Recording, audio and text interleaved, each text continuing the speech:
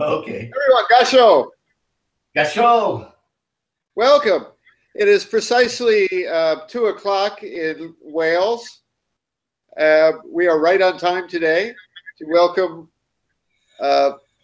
Taikyo David Morgans, our very dear brother and old friend for many years. Taikyo, get a little closer to the camera for a second. We want to say hi. Okay, yeah, hang on. There, you're way over there. Yeah, get it close. So how you doing, my friend? What are you up to? Getting on with it. Just getting on with it. Good, yeah. I'm, doing what I was doing two or 3 years ago. Still doing the same things, really. I heard from Myoza last week. You just came back. Was it France? You were teaching in France? Yeah, I was in Zen River for a while. Then I went to France with Taikyo for a Dining's retreat. Oh. Then I got back. I left in the middle of July and came back in August. And then that was good. A good experience.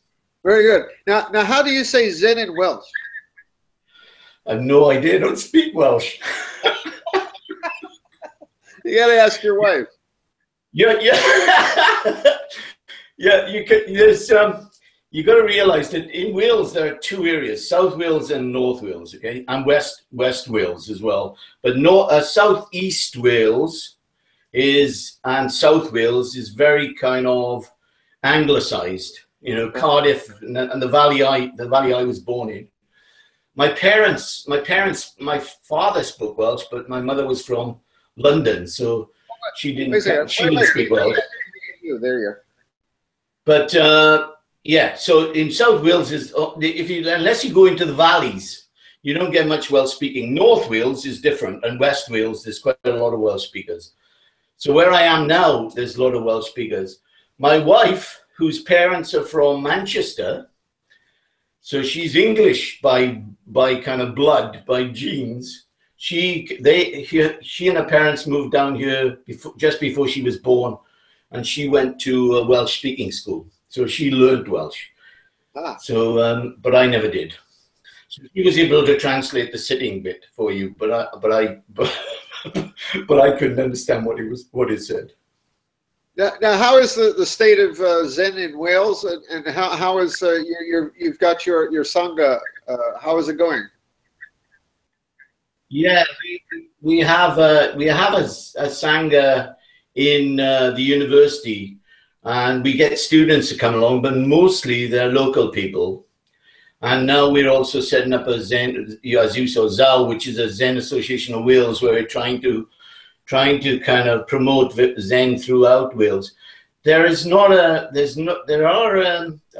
one or two temples in Wales, Zen Wales, but they're affiliated with Throstle Hall.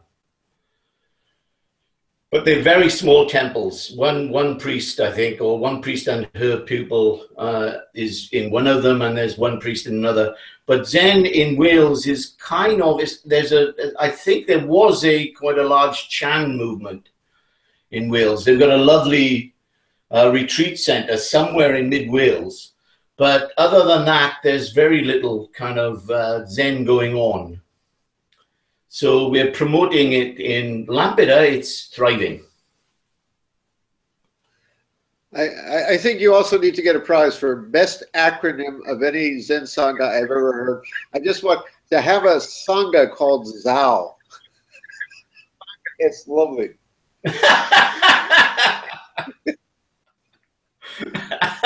I didn't think of that. My son did. So it was... He thought of that, and I thought, yeah, that's got a nice ring in it. I want to ask you that at the university. Yeah, it's going. It's only, yeah. At the university, they know you're a Zen priest, and they're open to it. Oh yeah. Walk around the campus in robes and stuff. They give us the Zendo, and there is. We have a link with the Pure Land Buddhists in China and Hong Kong, which is quite, they are forming links with the university for interfaith links. And so I met all the kind, met the master, I can't remember his name now, this Pure Land Buddhist thing, an interfaith kind of movement. And I met him a few times, but the universities, you know, they kind of drag me out as the token Buddhist. They say, right, we're going to meet the Chinese, can you put your robes on? so, so yeah, it's fine. They're quite comfortable with the whole thing. As I said, they gave us the Zendo. We were having rooms in the university, taking classrooms, you know, to sit in, and then we asked them for a room, and they gave us a Zendo, which is on the top floor of the Theology and Religious Studies building, which is you know, it's quite nice. It's kind of right up in the sky, you know. So, but yeah, it's good. It's good. It's a good place. Lovely. I'm very happy to say Taikyo is also going to come for a Zazenkai and just a kind of refresher course sometime soon, but it'll probably be after the new year. Yeah. And after, let me he said, he told me. Let me suggest we sit now for about 25 minutes, and then we'll have your talk. It's a shame you finally got here. Shugen had an entire talk ready on Zen and Wittgenstein.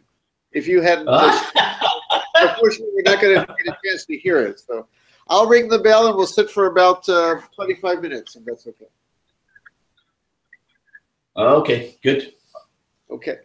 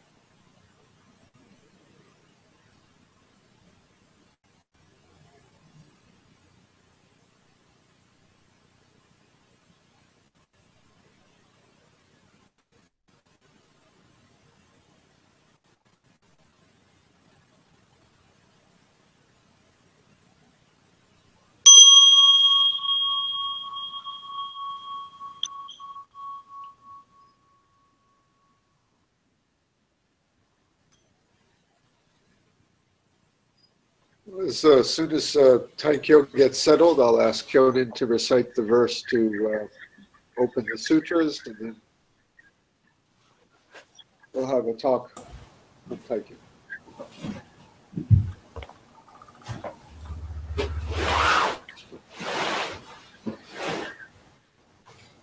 Plug this computer in. Hang on. The Dharma, incomparably profound and infinitely subtle, is always encountered yet rarely perceived. Now we see, hear, receive, and maintain this. May we all realize the Tathagata's true meaning. The Dharma, incomparably profound and infinitely subtle, is always encountered yet rarely perceived. Now we see, hear, receive, and maintain this. May we all realize the Tathagata's true meaning. The Dharma, incomparably profound and infinitely subtle, is always encountered, yet rarely perceived. Now we see, hear, receive, and maintain this. May we all realize the Tathagata's true meaning.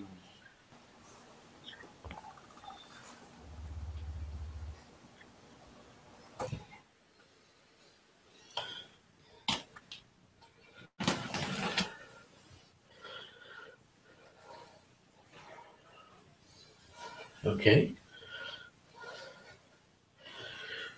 Are you ready?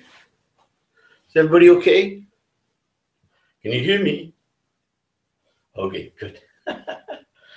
Right. Okay. I want to. When Chandu asked me, I didn't know what I was going to talk about, but I've been involved in a kind of bit of a project lately. Since going to Zen River, I've got interested in, they practice in Zen River, they practice koan practice, as well as, Shinkantasa. So they practice koan practice. And I got interested in this when I was there. And I kind of tried to think about, what a koan is, what is it, in terms of, I looked at it, given that I'm a philosopher, I looked at it philosophically, in one sense. But then I wanted to know what the kind of difference is between Soto Zen and Rinzai in terms of just the koan practice. So Taikyo sent me off reading kind of Koroko and the two Dhammarai, and so I've been reading a lot of Dogen's work on koans, but also I've been working for a long time. I've been working on this on the Hokkyo's Zanmai, the Precious Song of the Precious Mirror Samadhi. And I just wondered how that tied in with some of the kind of things that were, or were practiced in koan practice. But what struck me reading through it was the kind of, funnily enough, reading the way that the Hokkyo Zanmai fits in with a fascicle, the 29th fascicle in the Nishijima interpretation of Shobogenzo. It fits in with the Inmo and the Hokkyo Zanmai fit in together. They fit in some way, and that got me looking at a number of things and the connection with Dogen and the Chan tradition, the Chinese tradition, and where that comes from. And it's very interesting because in the Song of the Precious Narasimhadi and in Inmo and in a number of other texts, they play back to one particular sutra, the Sunagama Sutra, which is an interesting one.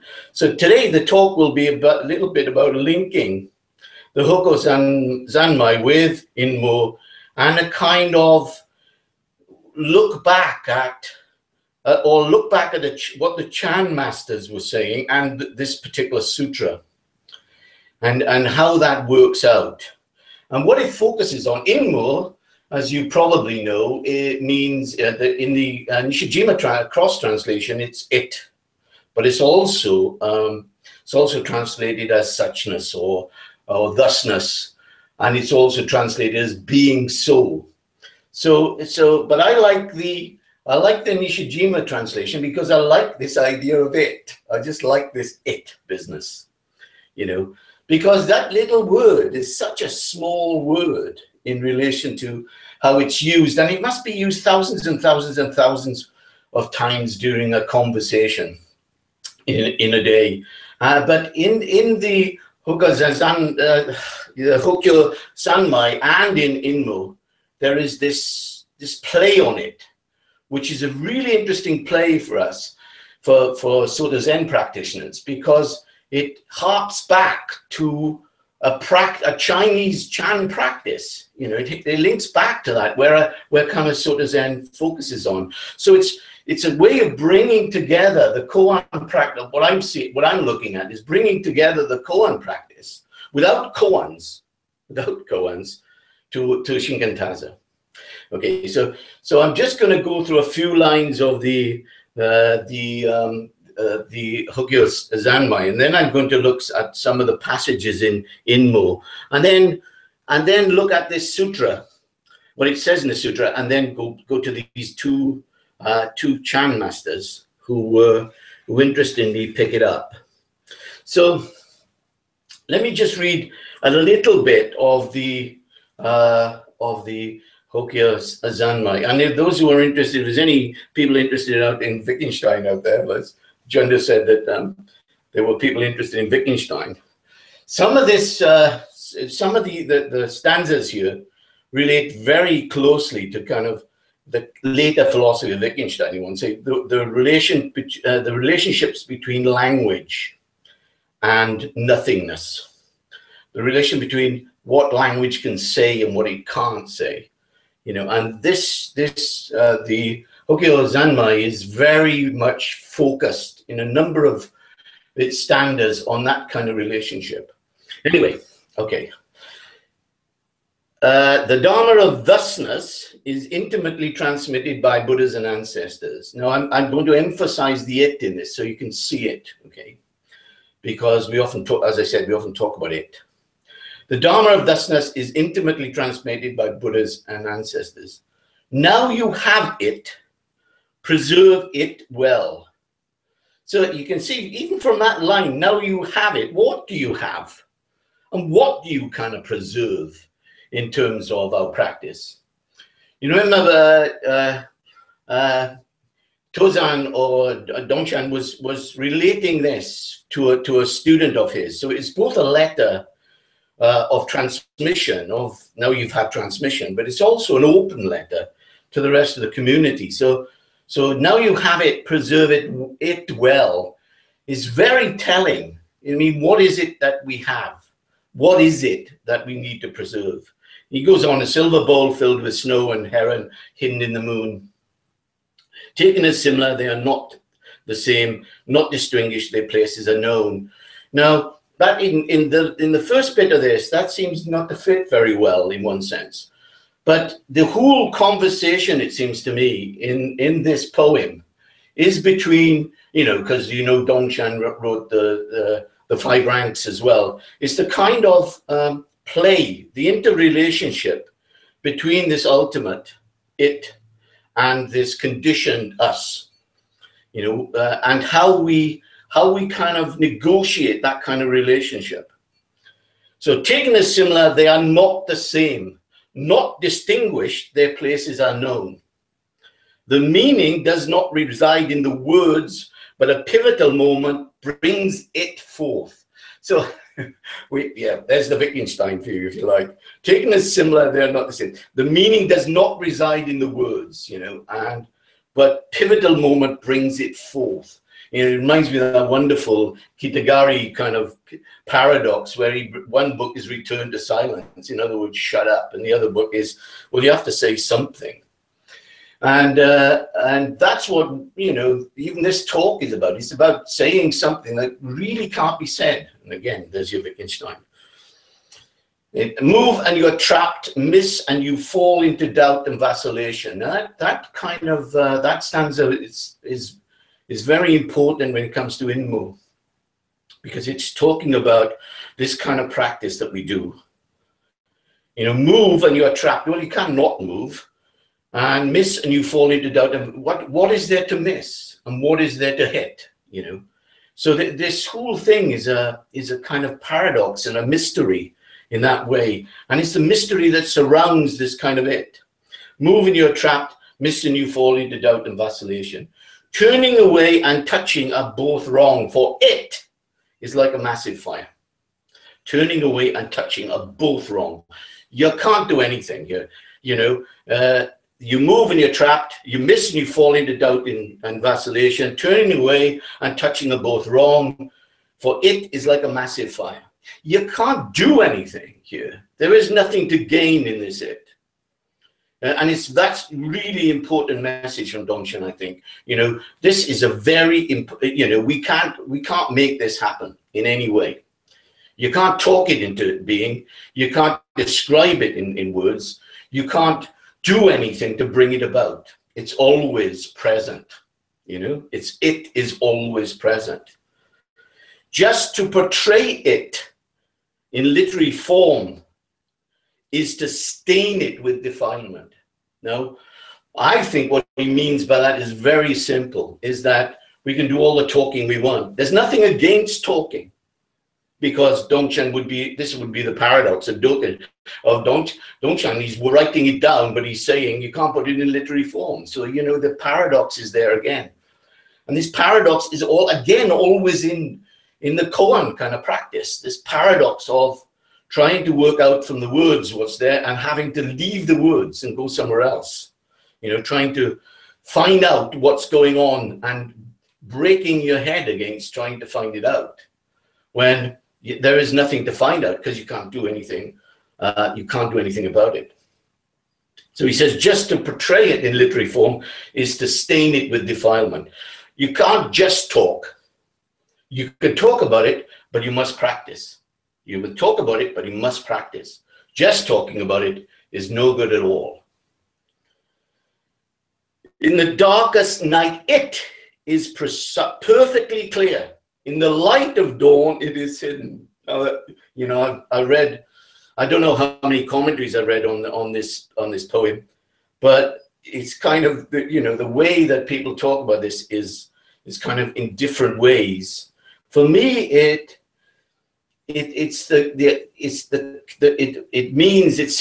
comes across to me as, in the dark times, in the times where we are not dark, there's no evil, not darkness in depression.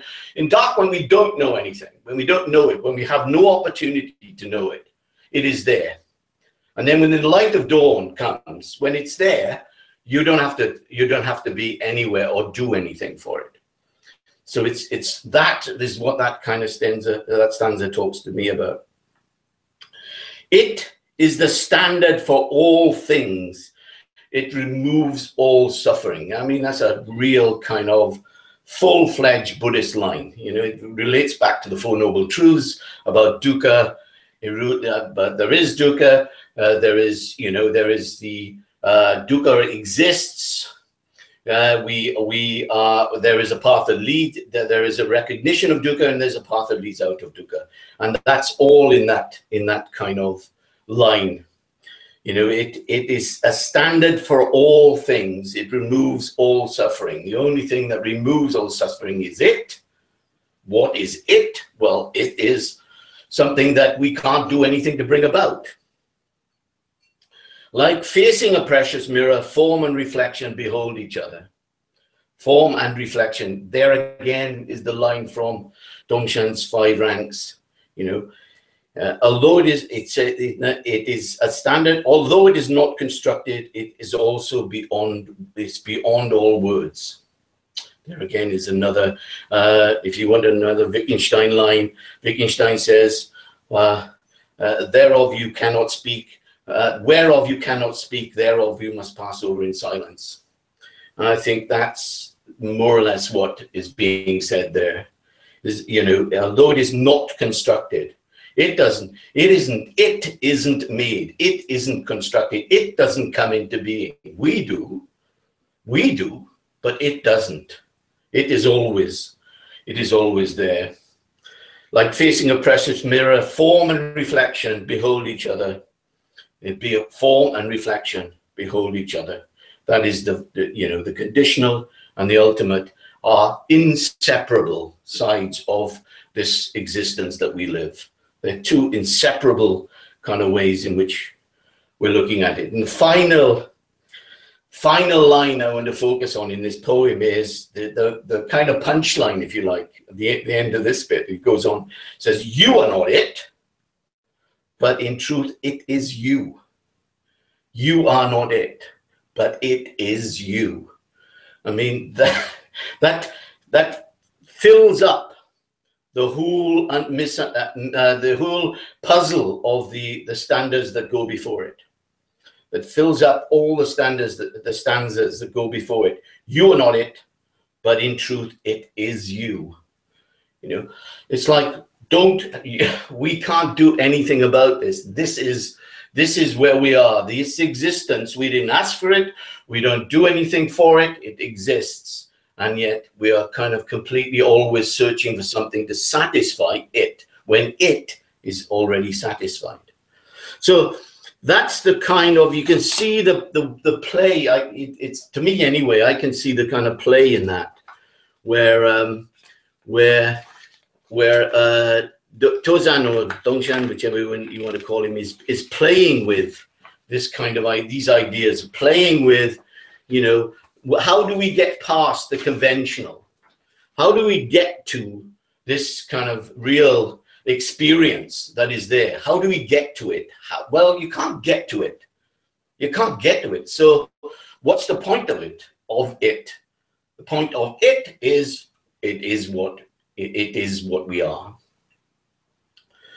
Now, in Inmo, this is kind of taken up by Dogen, in the sense, and you can tell, you know, if these texts I'm quoting today, you can tell with Dogen, with Dongshan, with the two Chinese Chan masters, which I'm going to quote later, you can see they're reverting back to particular Buddhist sutras. So, you know, we think, and sometimes, at least I used to think, that the sutras are one thing. All the teachings that come out of it are unique teachings from particular teachers, you know. But what it ends up is that everything relates back to Buddha. Everything relates back to what Buddha was talking about, because that it thing doesn't change.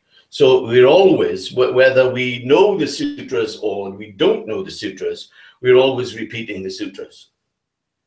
Anyway. This is what Dogen says in Inmu, and I'll quote it quite. There's a number of quotes, and I hope it didn't bore you.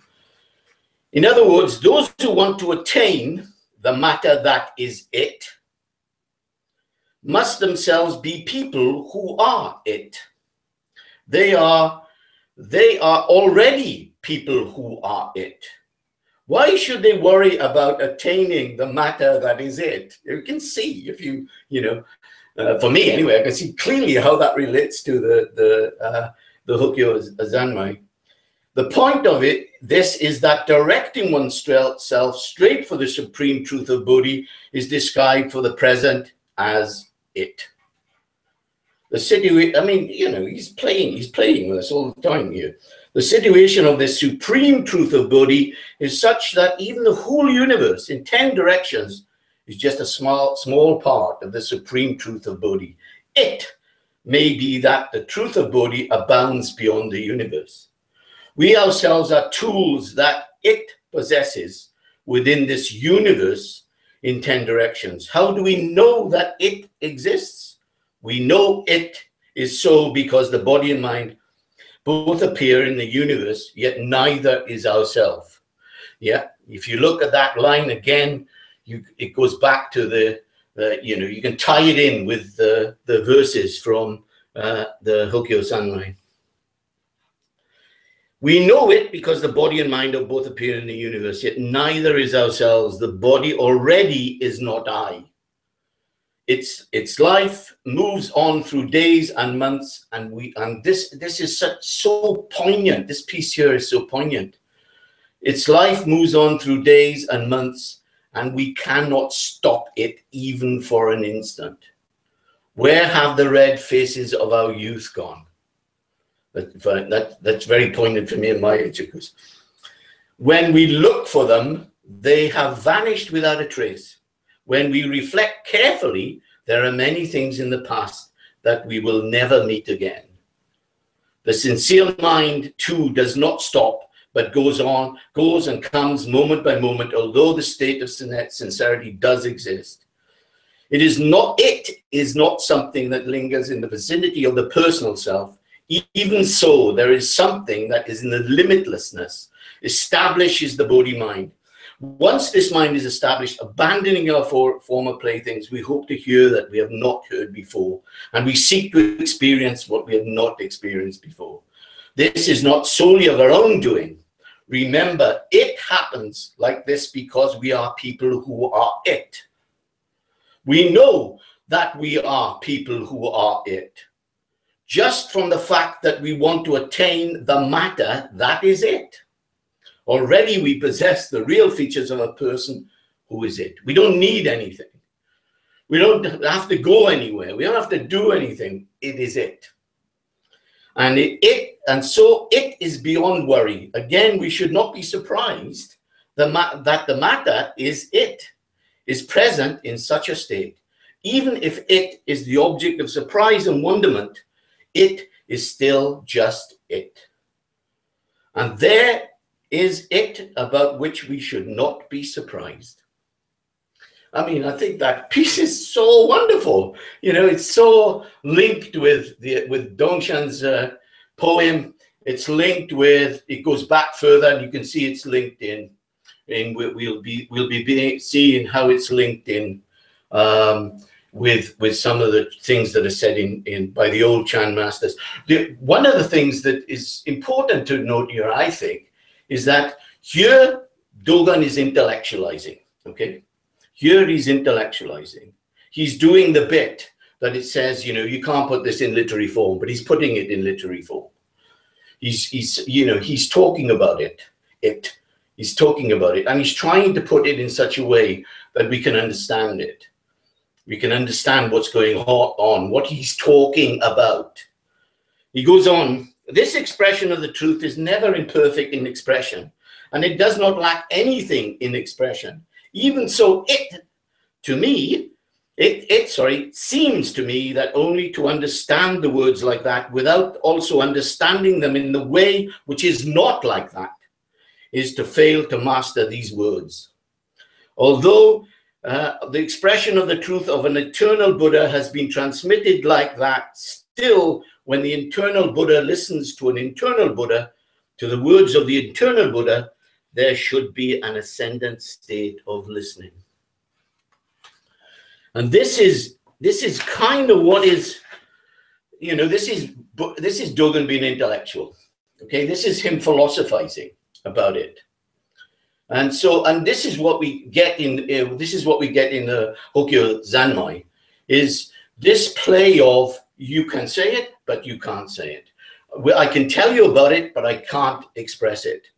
I can point to the experience. I can point to the moon, but the finger and the moon are only conditional and ultimate. So he goes.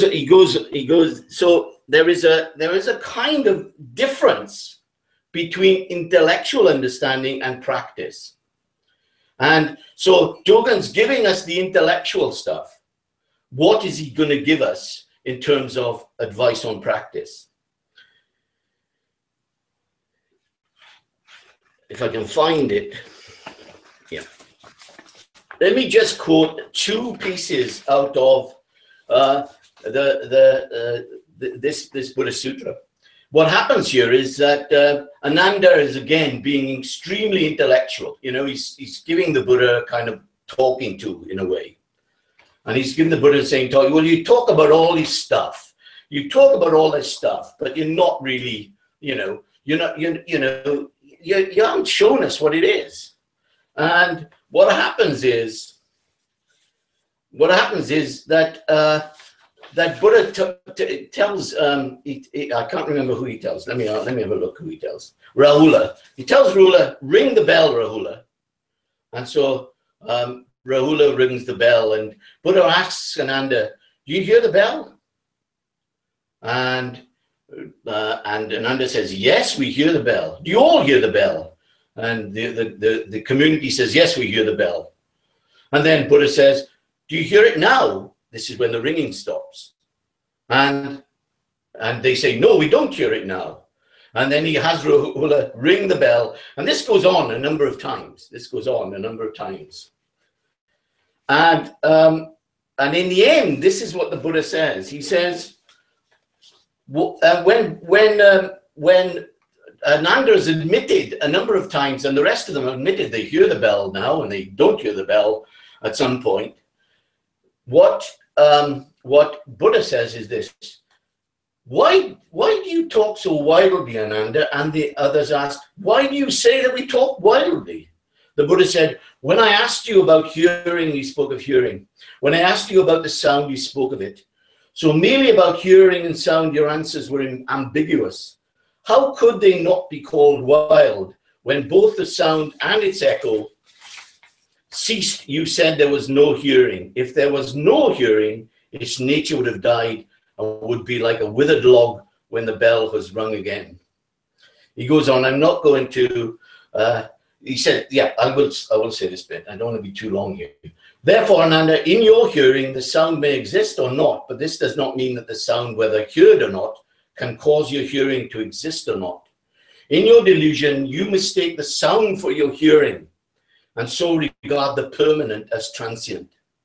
You should not say that hearing has no nature when it exists apart from the conditions of disturbance, stillness, obstruction, and clearance. You can see here, Buddha's talking about the it. Buddha's talking about the it.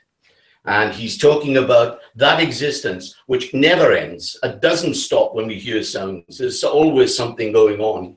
There's always something there. There is never a silence in that way. He ends by saying, when your body perishes and your life comes to an end, how can this nature vanish? For since the time without beginning, all beings have followed forms and sounds and pursued the flow of their thoughts without awakening to their pure, profound, and permanent nature. Dogen takes this up in Inmo. He takes this thing up. He says, and if I get the Hindu names wrong, then you'll have to forgive me. Venerable Samganandi, whose Dharma successor in due course is Gay Asata, on one occasion hears the bells rung in the ringing, in a hall ringing when blown by the wind. And he asks Gayasata, is it the sound of the wind? Is it the sound of the bells? Gayasata says, it is beyond the ringing of the wind and beyond the ringing of the bells. It is the ringing of the mind. Venerable Gandhi says, then what is the mind? Gayasata says, the reason it is ringing is that all is still. Venerable Sangha Gandhi says, excellent, excellent. Who else but you, disciple, could succeed in my truth? This is a reference by Dogen to both the Sunagama Sutra and some past Chan masters. Dogen goes on to say this: it is neither the ringing of the bell nor the ringing of the bells. It is the ringing of the mind. This means that there is in the listener, at just the moment of the present, the occurrence of mindfulness. And this occurrence of mindfulness is called the mind. If this mindfulness did not exist, how could the sound of ringing be recognized as a circumstance? Hearing is realized through this mindfulness, which may be called the root of hearing. And so he says, the mind is ringing. This is, said Dogen, the wrong understanding. For among those who have learned under the rightful successors to the Buddha's truth, on the other hand, the supreme state of Bodhi and the right Dharma treasury are called stillness and are called dharani. The principle is that if only one Dharma is still, the 10,000 Dharmas are also still. This is a reference, by the way, to the Amadami. The Amadami school of kind of early Buddhism thought that we could reduce everything to certain particular dharmas. The blowing of the wind being still, the ringing of the bell is still, and for this reason, he says, all is still. He is saying, and this now is Dogen's understanding, he is saying that the mind is ringing is beyond the ringing of the wind. The mind ringing is beyond the ringing of the bells, and the mind ringing is beyond the ringing of the mind. So this is kind of Dogen telling us that, you know, we can't understand this intellectually at all. We can't understand this in any way. And if we make up these kind of stories that we can, as examples or parallels or parables for them, then we still are not getting something. We're still not getting something. It's beyond that. He goes on to say, the words "you are" the mind moving, because within the Inmo there's the quote of the old story you all must know about the two monks looking at the flag waving, and one says, is it the flag that's moving, or is it like my mind is moving? And the other monk said, it's not the flag that's moving, it's the mind that's moving. And what Dogen says is, the words "you are" the mind moving are fine as they are, but you could also express it as "you are moving." Why do you say so? Because what is moving is moving. And because you are you, we say so because you already are the people who are it. He goes on to make a reference then to the Hokkyo Sanmai. He goes, they are like a stone enveloping a jewel, the jewel not knowing that it is enveloped by a stone, and the stone not knowing it is enveloped by a jewel.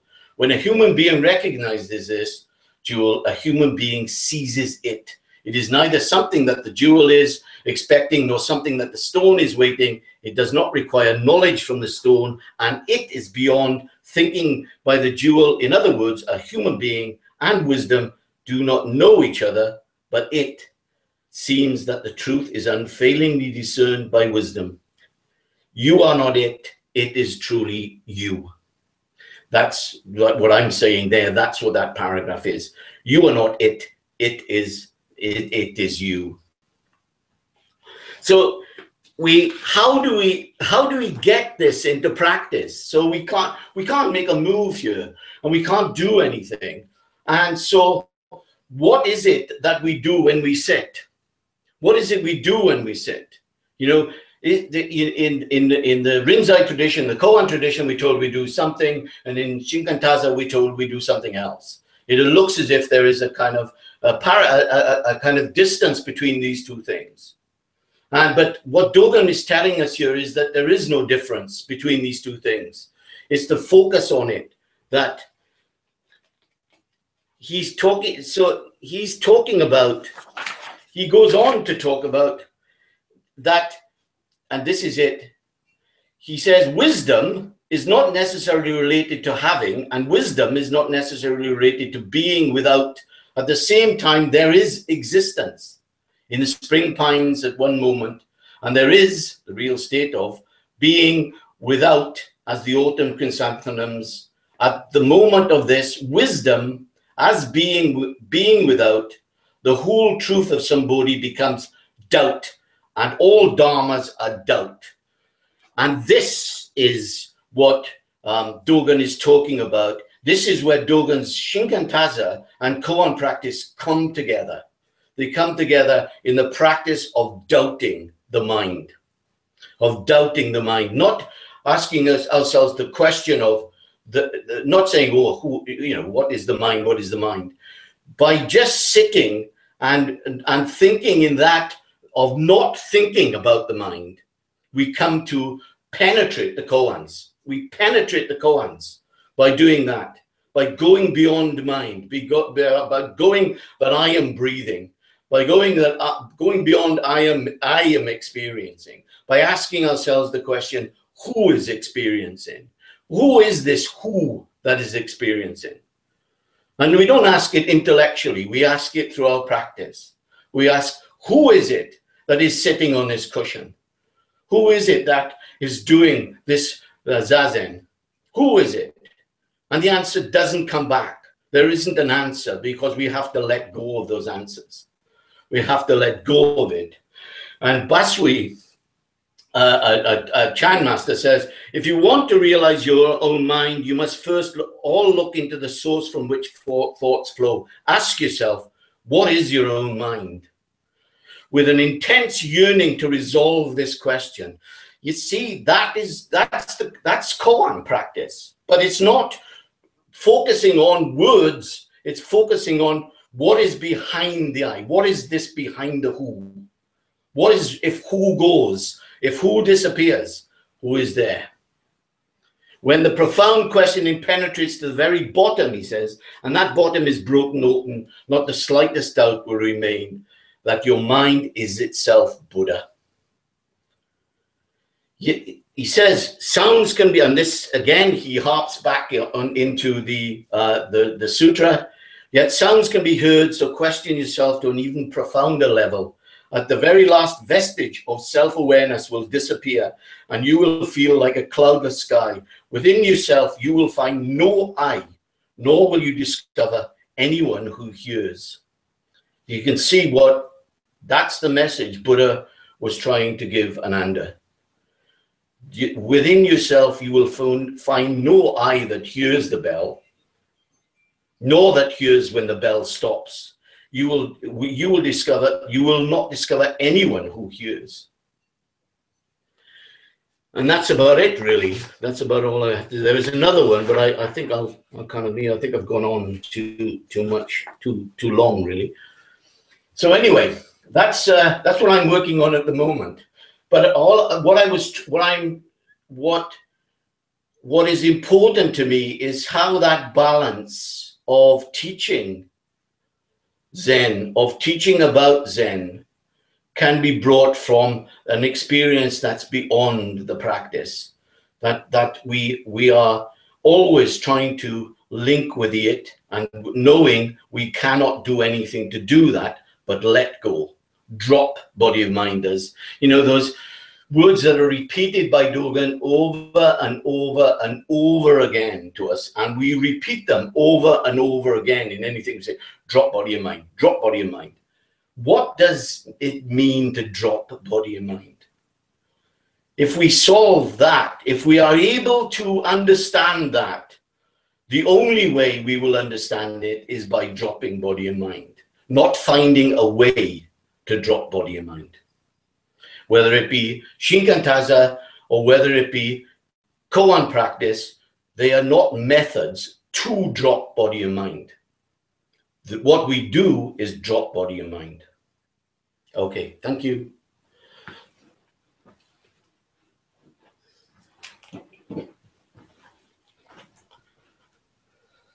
Okay, I think we all agree that was pretty astounding. Taikyo, sits. Yes. It sits. All right. We will now take questions and answers. Remember, folks at home, you can call our 800 number No, I'm just, you can drop me an email at jundotreeleaf@gmail.com for the folks watching at home. Anyone here, you have a question, please raise your hand.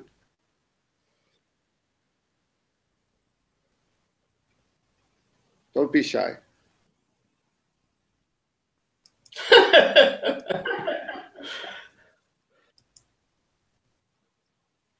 Yes, Shugen.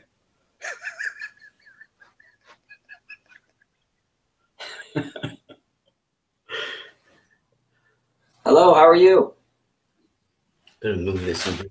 Can you hear me? How are you? I'm doing well. It's nice to see you again. Yeah, good to see you. All right. Well, Yeah, really nice to see you. My mind is a little bit blown. You're talking about both koan practice and shikantaza dropping body and mind. I guess I don't understand how. So are you saying that by attempting to drop body and mind, you are actually dropping body and mind, or is there a step beyond that? I don't think it's a step beyond anything. That's what I was trying to get myself to understand, is that that I can't make a step. I can't do Shinkantaza. I can't do koan practice, because what happens is when we do it, we use it as a method to do something. But using the method to do something, actually something goes on. And that going on is nothing to do with what I do. It's just that allows the process of dropping body and mind. That's how it seems to me. That's how it seems to me in my practice. That just what happens is something goes on, something opens up to something, allows the kind of realization of transience in that.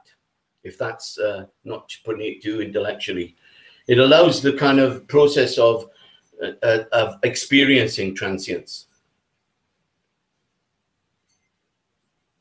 Does that answer your question?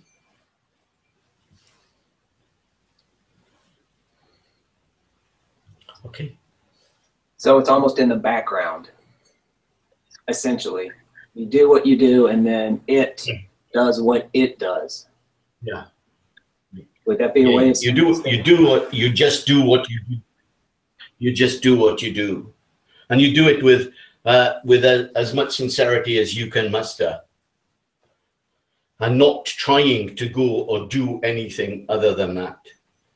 I remember, I can't remember his name now, but he's, let me move my legs a bit. I can't remember his name, but he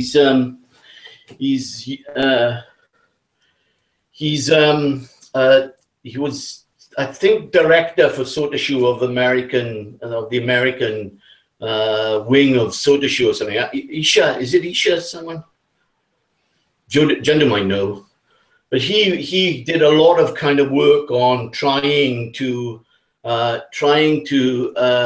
understand himself that Zazen, Shinkantaza was not learning meditation. Learning meditation. I think that's a really poignant lesson to learn. That we dress up in all these clothes and we get all these cushions and we sit down on these cushions and we are doing meditation or we're doing Zazen, when actually the it I was talking about is immeasurably something beyond that. Is immeasurably something beyond that. And in one sense, our doing so is a little bit of arrogance of we can do this, where what this experience is beyond measure in that way. But we've got to do what we do. It's the bit about what I said about Kitagari is books. You have to say something. You have to keep going on and doing it, because that in some way that is what we do. And I remember Dogen saying, Dogen says in the Genjo Koan some way, he says, you don't know when you sit, you don't know what's happening. You don't know what's going on. He says that in Inbo. He says that this process is far beyond anybody's effort of making an effort to do so. But we have to do what we do. You know, that's as simple as it is. And it is, you know, simplifying our complexities in not just, you know, trying to be unintellectual. That's not the game. You know, that's not the game. Being simple doesn't mean you can't, you know, you can't be philosophical. Well, look at Dogen, you know. But the simple message is you'll never get there by philosophizing or standing up on soapboxes saying this is, you know, this is what to do. And, you know, and making every effort we can to try and to push ourselves into an experience. You know, we cannot push ourselves into an experience. The experience is already with us. We have to find how to sort of appreciate it. We have to find how to, in one sense, revere it. You know, revere our own existence in life. And the grace that's been given us to understand that. Not grace in a religious sense, grace in the fact that, you know, we get up in the morning and we breathe. Before I call on Daizan, let me just mention Serkishi is sick as a dog, otherwise he would be here today. And he sends his regards. Okay. Daizan, you had a question. Oh, good. That's good.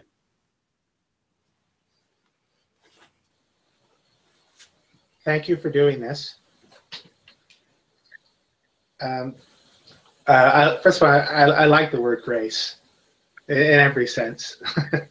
But I wanted to ask you this immeasurable it and realization of it. How do you relate that to the realization through the methodology of the Four Noble Truths and cessation of dukkha?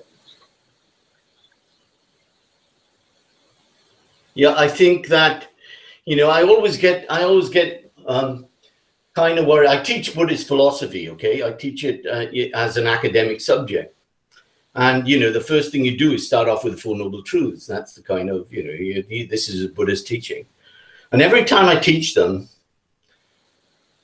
I get to understand the profundity in them, you know, that these are not 4 steps at all, you know, and these are not, you know, you get the Four Noble Truths, the Eightfold Path, you know, independent arising. You get all the kind of stuff that comes out of these things that we can categorize and catalog into certain things.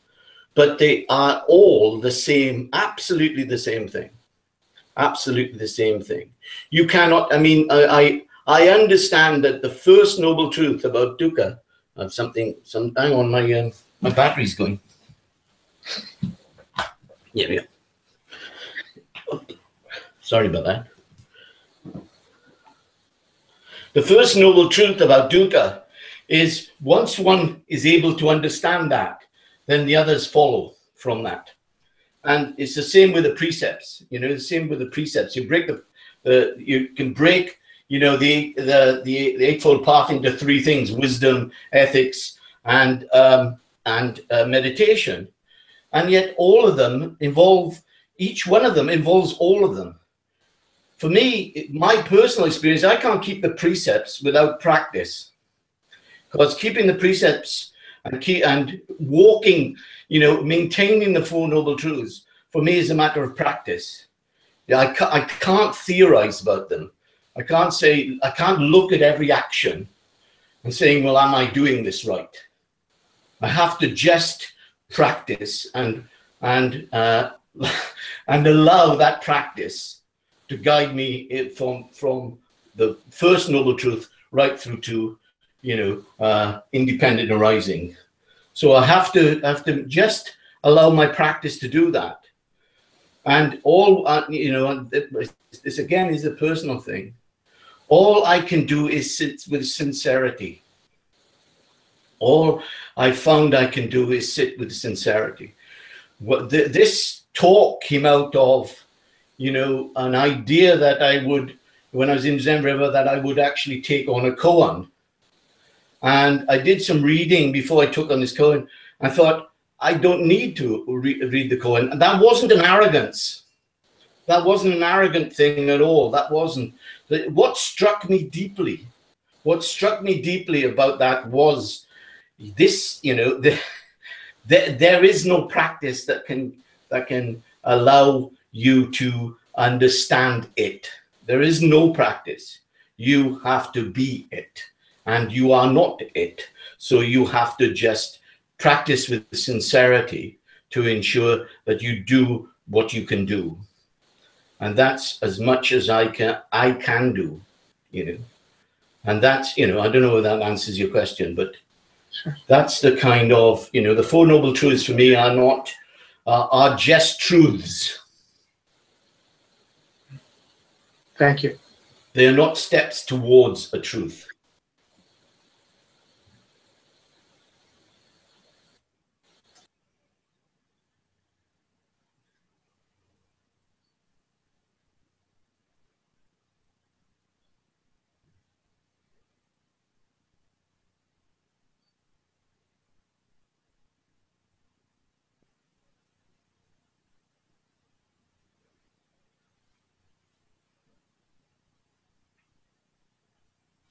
Okay.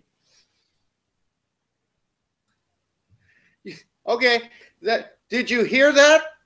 Or was that silence not heard? Just okay. What I said was, we have a comment from Marina at home. She writes, "Outstanding indeed!" Exclamation point. Am I doing the practice, or is the practice doing me? Question mark. Thanks, Taikyo, for a wonderful talk. Gasho Marina. Maybe it's a rhetorical question, but anyway, am I doing the practice, or is the practice doing me? Question. I've got a very simple answer to that. Take away the question mark. If you take away the question mark,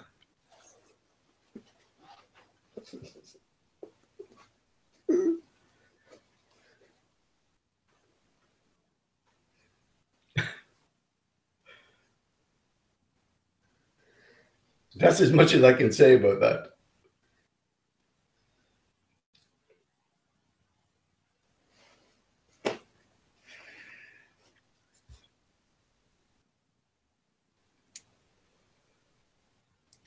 What's next?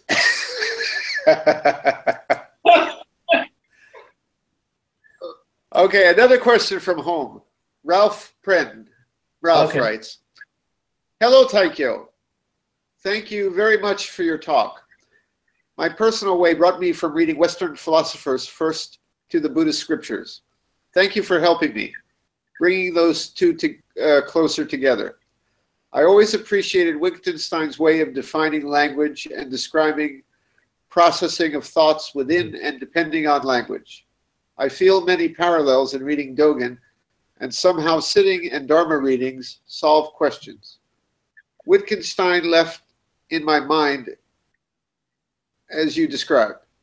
Can you recommend Buddhist, parentheses, Buddhist readings, I guess that means Buddhist or non-Buddhist readings, that help deepening this? Deep bows."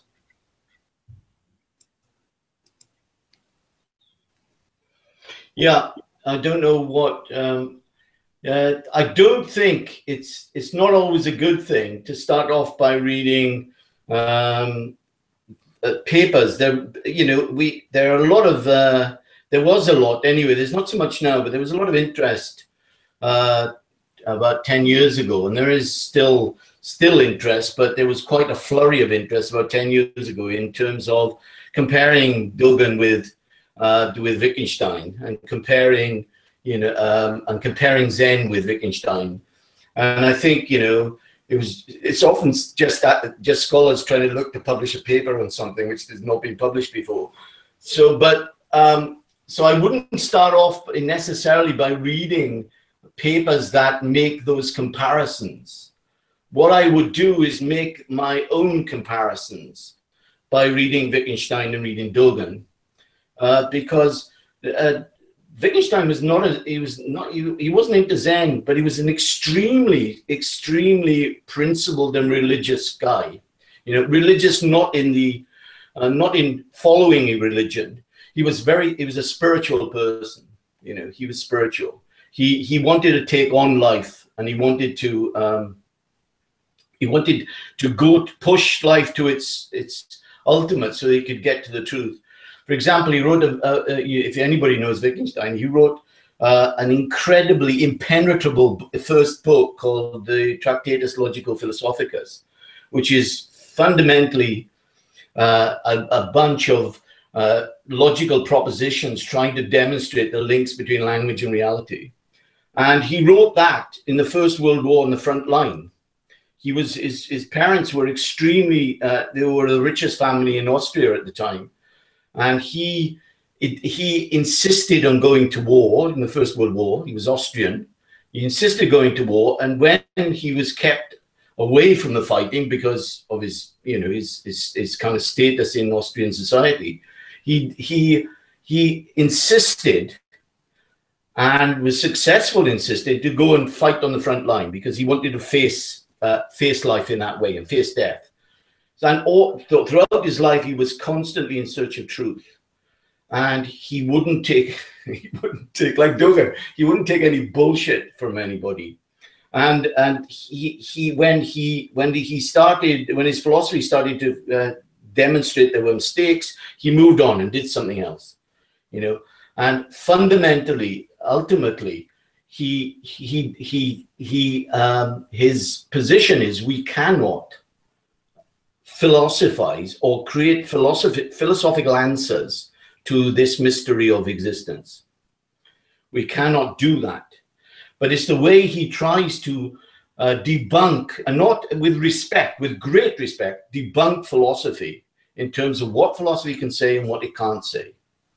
You know, he was always trying to say, you know, let's not puzzle ourselves with language. Let's not bewitch ourselves with language. Let's just get on with life. You know, and that was that. So, you know, reading an introductory book on Wittgenstein can tell you lots about that. But I wouldn't, unless you have some background in philosophy, it might be quite difficult, because he is one of the most difficult philosophers that in the, you know, the philosophical canon, certainly since the beginning of the 20th century. But if you send me an email, I'll certainly send you some stuff on it if that's what you want. I'll make sure you. Is that okay? Get in touch. Okay. Any more from the folks here? Now's your chance.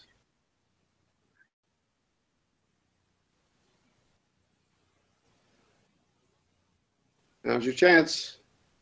No? Okay, just giving a less. Well, I think you have left us speechless, which is a good thing for a talk like this.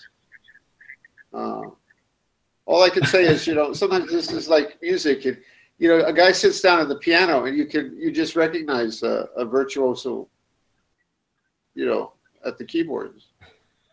That was. I just want to say, you know, I want to say, you've got it. You've got it. Well, I have to say, I've really enjoyed seeing you guys again. You know, I haven't seen most of you since. I haven't seen some of you at all, but I've missed all of you since America. And you know, it was such a wonderful time being together in America 2 years ago. And I'm sad those things don't necessarily go on anymore, but hopefully they will in the future. Taikyo, at the very least, I know how busy you are, but can you at least promise me maybe, I don't know, once a year or so, let's do this? You know, we'll hook up again. Sure, absolutely. Yeah, I'm all for it. Absolutely, right. After today, I kind of wish it was like, how about once a week? But we'll hold you to. That was just amazing. Okay. Thank you. All right. Any closing words, Taikyo, before we let you go? No, just the ones I've said. You know, keep on practicing. I was going to end with this. Well, I will end with it. There's that. You know, if you've got to end with a kind of little Zen story, this is the good one, and it comes in one of these. It's in one of these, It's by Su Yun. He was another 19th century Zen Chan master. He tells this story, but it's an old story. He says, you know, the monk comes to him and says, you know, okay, I've got nothing in my mind, you know, and the master turns around and he says, well, throw it out. And the monk says, well, how can I throw out what I haven't got in my mind? And so the teacher says, then carry it out. So I think all we can do is carry it out. Kyonin, would you recite the verse to close the sutra? May the merits of these teachings penetrate into each thing in all places, so together may realize the Buddha's way. All Buddhas throughout space and time, all Bodhisattvas, Mahasattvas, Maha Prajna Paramita.